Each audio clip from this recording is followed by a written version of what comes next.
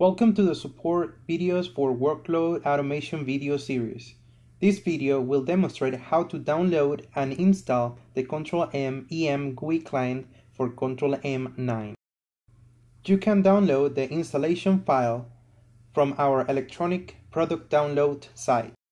In the component view section, let's look in the list for Control-M Enterprise Manager and click on it. The Control-M Enterprise Manager window will appear. In the drop-down list, select version 9.0.00 and platform Microsoft Windows NT and click on Go. Then, click on the Products button and you will see a list of available files for download. Select and download Control-M version 9.0.00 for Microsoft Windows, Intel x86 32-bit and Intel x64 64-bit. You can download the ISO or zip file. Once the download is completed, if you download the zip file, you will need to unzip it, and if you download the ISO, you will need to mount the drive. Run the setup.exe with a user with administrative privileges. After reading the license agreement, select I accept the terms of this license agreement and click Next.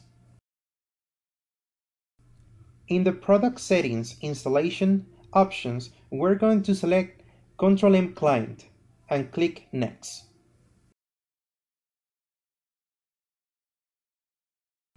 In the Product Settings Control-M Workload Automation Client configuration, you can change the installation path or leave it with the default.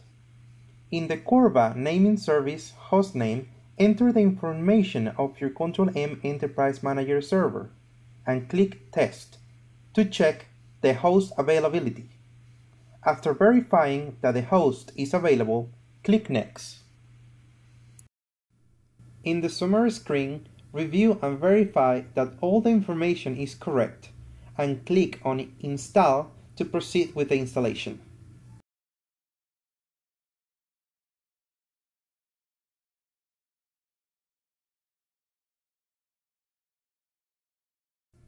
As you can see, the installation was completed successfully. Once you click Done, the Control-M Workload Automation Client will open. That concludes this Control-M Solutions video. Please see our knowledge base and YouTube channel for more videos like this.